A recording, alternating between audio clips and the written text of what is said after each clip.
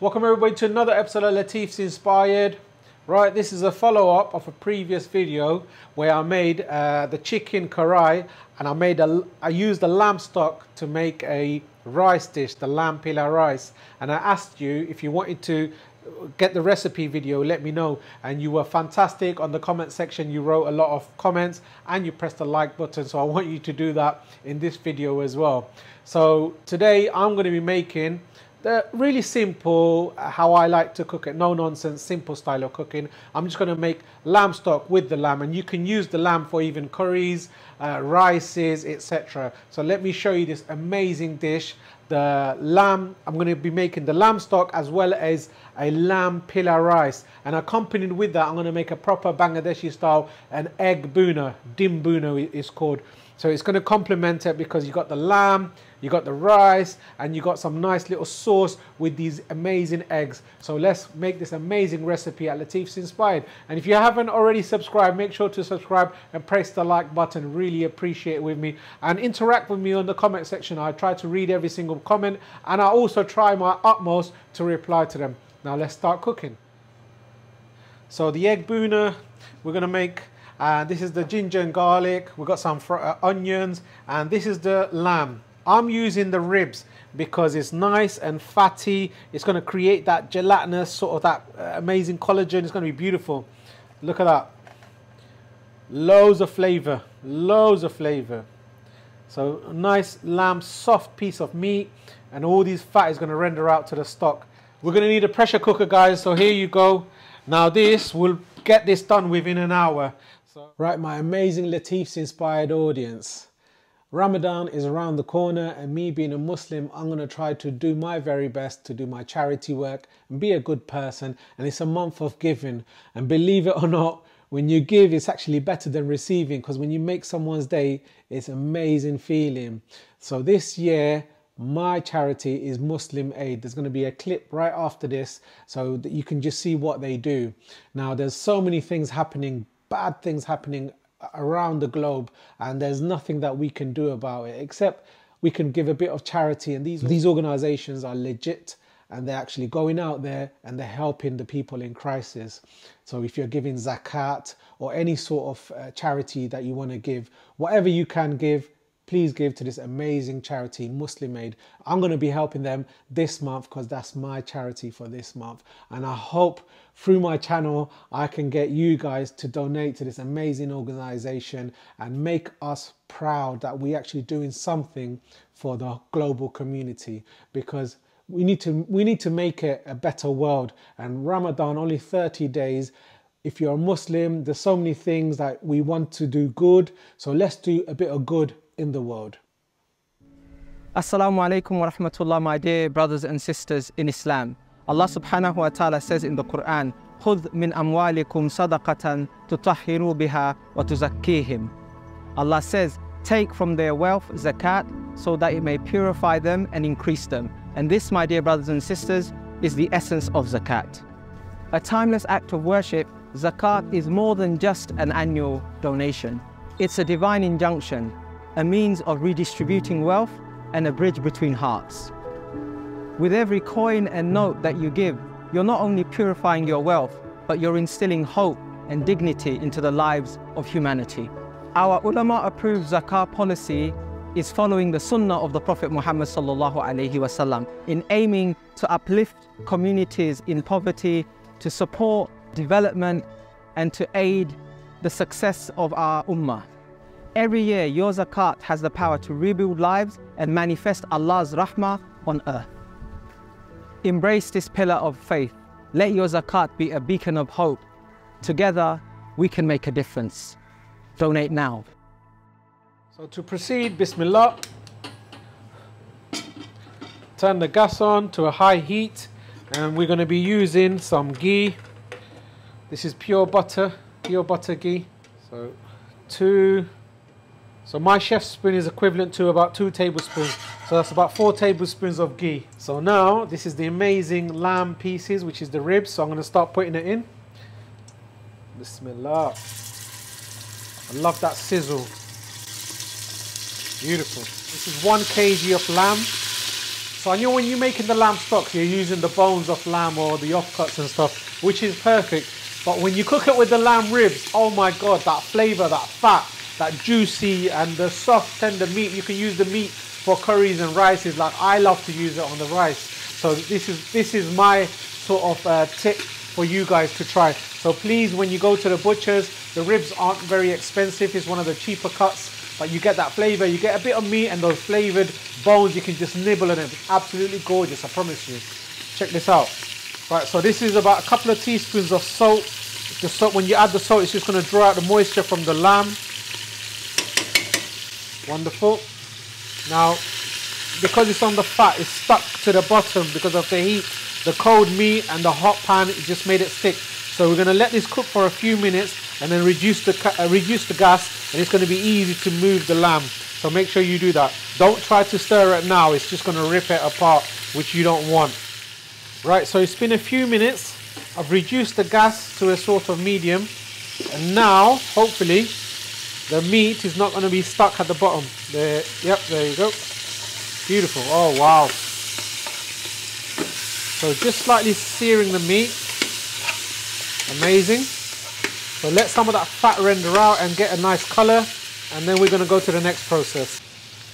So I'm just going to stick in some Bangladeshi bay leaf. This is called tezpata. This brings a lovely aroma and a fragrance, and it brings out a lovely little sweet flavor as well. The lamb can be very gamey, so when you add a bit of garam masala, we don't want to add too many garam masala because this is a stock. We don't want it to overpower it.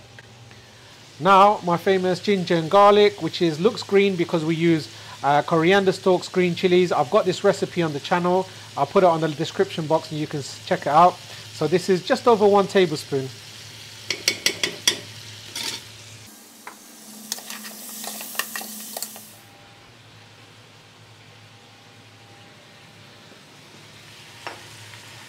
Oh, smelling divine. Beautiful.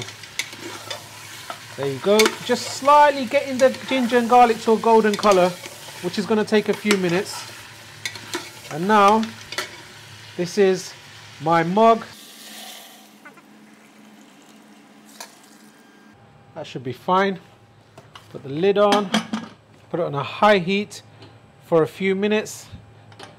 And then we're going to put it on a low heat for about an hour. So it's going to draw out all the flavor from the meat, and it's going to be absolutely gorgeous. And if you haven't already, make sure press the like button, appreciate it, comment. I love that interaction with you guys. And if you haven't already, make sure to subscribe.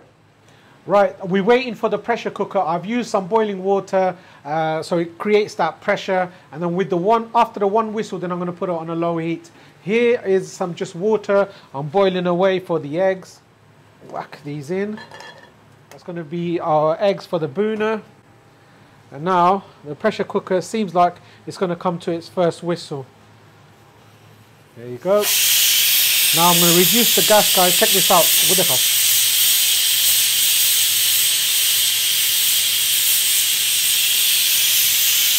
Now I'm putting it on a medium-low heat. I'm going to cook it for 1 hour.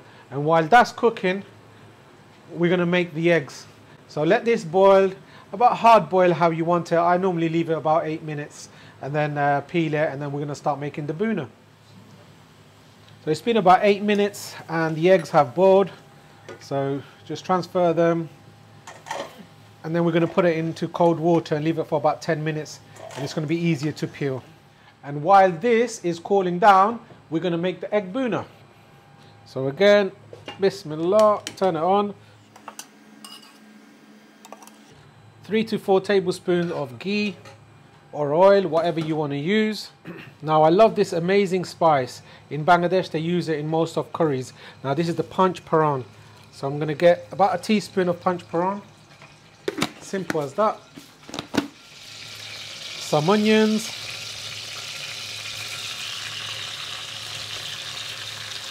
Two medium sized or 1 cup of onions is perfectly fine.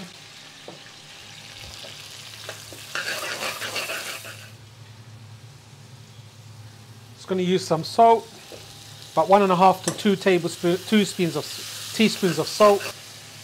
Now I'm going to make the dim bhuna, the egg bhuna, so simple. I'm using less ingredients as possible. When I use less ingredients as possible, I honestly think it actually tastes better. You can taste every single ingredient. In Indian cooking, it's too many ingredients and you can't taste what. Although it's beautiful because of all those spices. However, this, I'm keeping it nice and simple for you guys to enjoy.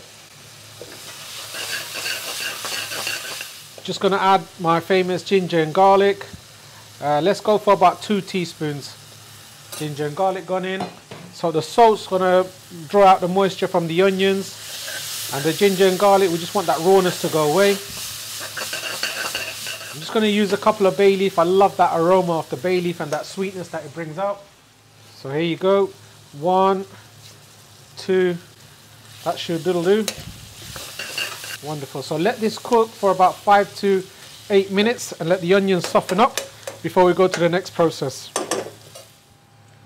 So this is just about a teaspoon of turmeric, ground turmeric powder, 2 teaspoons of ground coriander powder, about 1 teaspoon of cumin powder, and for a bit of spice we're going to add some chili powder.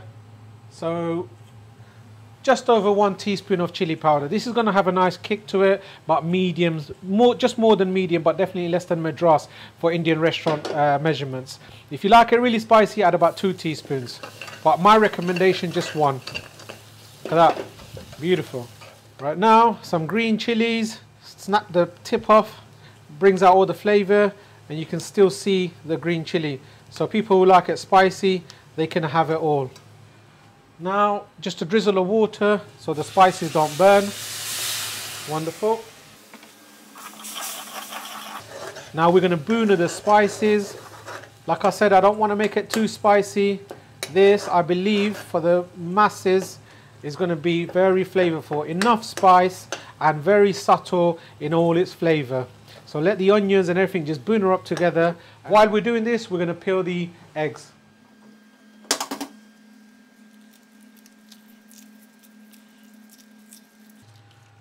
Voila. Just peel it with this bit of your thumb. Beautiful. Voila. Beautiful. Eggs are done. Now the onions have softened up wonderfully. The oil has risen to the top. Beautiful. Now the eggs are going in. Now a lot of people, they fry the egg and add it into the bhuna. However, simple cooking I like. So just scoring it so all the flavors go in, all the spices go into the, penetrate the boiled egg. Just like this, nice and simple. There you go, look at that, there you go. There you go, there you go. So all the eggs gone in now. Amazing fragrance. There you go. I've had a very busy shift and look what the time is. It's about 12:35, so I'm hungry, but this is going to be very flavorful, and I thought I'll do this video for you guys, as that's how much I love you and I appreciate the comments. It gives me inspiration when you interact with me and you say, oh, can you make this lamb stock, can you do this? So I feel very humble in that sense. So this is going to be an amazing dish, simple cooking for you guys, although it's going to take a little bit of time, but the end product is going to be gorgeous. Oh, check this out, guys. Yo, look at this, look at this, look at this. Oh, I am excited. I know it's just eggs, but that waft of fragrance is so amazing. Now, look at this. When I scored the eggs, there you go. All that flavor has gone in now. Now, this is the bhuna style. Now, all I'm going to do is just you can just eat that just like that. However, I'm just going to loosen it up slightly. There you go. And put the gas to a medium and let it cook until it reduces down to the correct consistency. Everything is cooked now. Now I'm just waiting for this amazing dish to come together. Wonderful.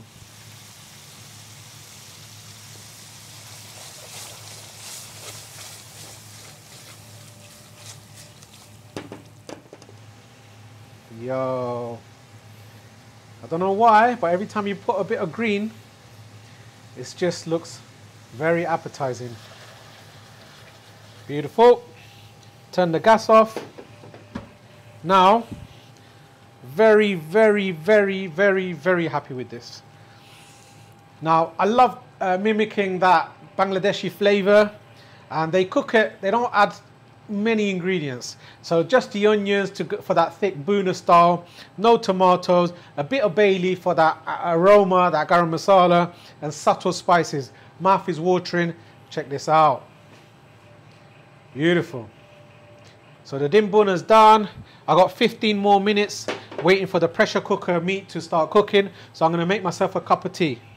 Right, this has been cooking now for about an hour. I've had several whistles and I can hear another one coming, and then I'm going to turn it off. Moment of truth. Really excited. Let's have a look. Come on. Bismillah, tawakkul Allah.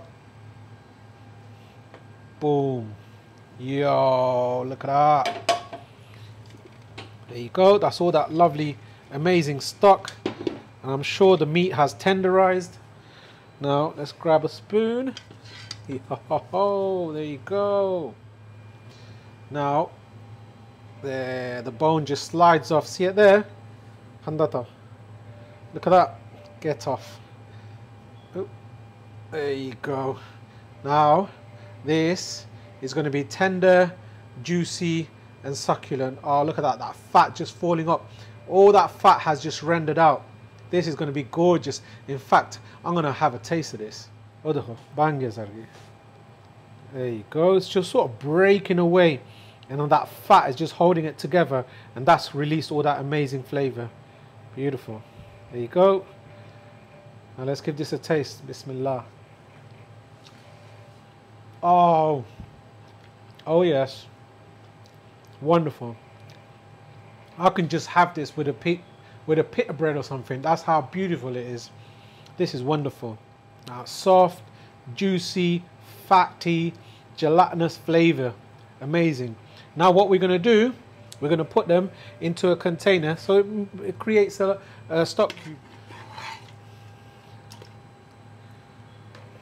You can just eat this. Look at that. The meat just breaking away. It's gorgeous. Remember when I cooked the lamb and there was a bit of fat on top? That's what's going to happen. There you go. Beautiful. So, this is your fresh lamb stock cube. The reason why I call it stock cube, when you put it into those takeaway containers, now when it cools down, stick it in the fridge and you can use it within a week. It's perfectly fine. Now come close, guys. As you can see, this bit here, this is going to turn solid into fat. So what you're going to do is you're going to scrape the fat and start cooking the meat, which I'll try to show you clips from the previous video, or I'll put that video on the description section and you can see it. Now I'm going to actually start cooking the rice because I'm hungry. I've cooked the egg bhuna and now I'm going to use one container to cook for the rice. Turn the gas on. Now Bismillah. Beautiful. Now let's get that fat.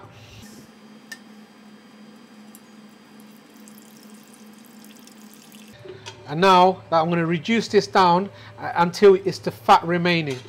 Now while that happens, we're using Bangladeshi bay leaf. I love that aroma and fragrance. Beautiful. Add 3 to 4 cardamom pods, a small little cassia bark or cinnamon stick. This is about 2 inches. So some clove, just about 3. A teaspoon of cumin seeds. This is the Shahi Zira. This is just basically for aroma. Ginger and garlic going in. So this, I would say, just over 1 tablespoon of ginger and garlic gone in. Do mug rice, Nani. It's 2 mugs of rice. So I'm going to need about 2 teaspoons of salt. Salt to taste. Don't do more than 2. It will be too much. There we go. This is going to be very flavorful. Now this is 1 medium-sized onion for a bit of flavor. Oh, I can smell the lamb. Beautiful. So the onions are just softening up. And now this is the 2 mugs of rice. We just washed it, let it sit in cold water for a good 30 minutes and just sieved out all the water. Bismillah.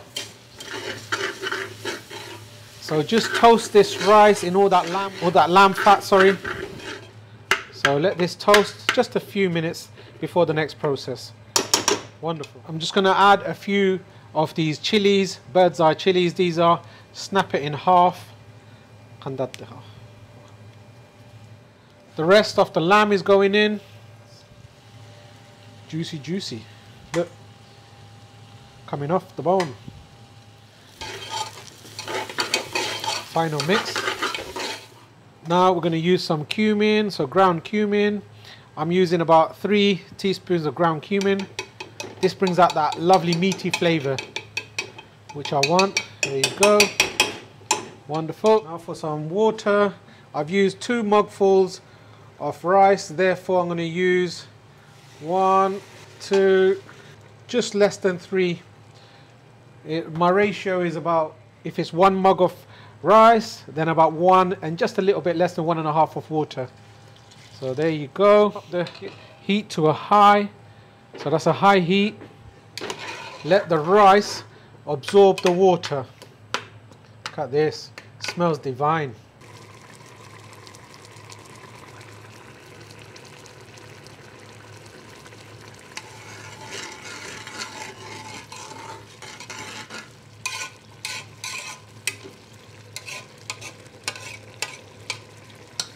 Right, my amazing chefs. Now when the water has been absorbed by the rice, reduce it right down. Put foil paper on.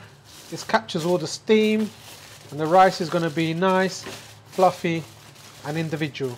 Now put it on the heat for a good 10 to 12 minutes on a very low heat, and then we're going to leave it to rest for about 10 minutes before we open. Come close, Samad.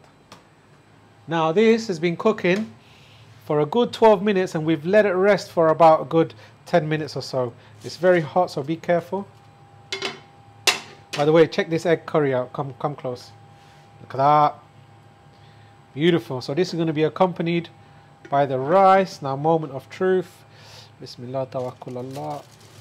Yo, yes, look at that. Yo. Rice is individually cooked. Wonderful. Smelling very fragrant, very gamey. That lamb. Look at that. Beautiful piece of lamb. Yo. This is like foam. Look at that, breaking away. Beautiful. Wonderful.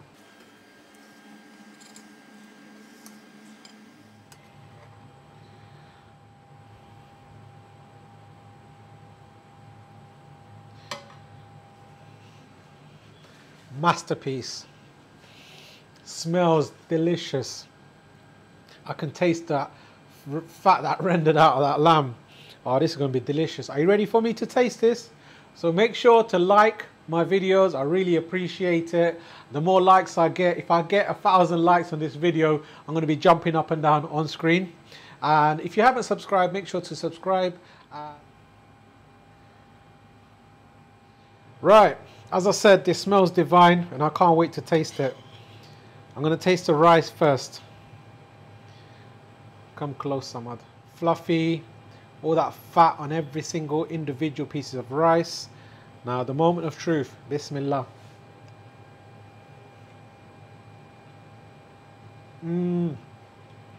Subhanallah. This, I'm really happy with this. And I'm so confident that you're going to be happy eating this. Now, lamb, come here. Oh, mate. Look at that. Wow. Wow, wow, wow. Finger looking good, this is. That meat just melts in your mouth. Like that phrase, melts in your mouth like butter. Literally, it just melts in your mouth. Subhanallah. This is something that's going to blow you away. Now the egg. Wonderful. Rice. Bit of that sauce. The egg. Wonderful.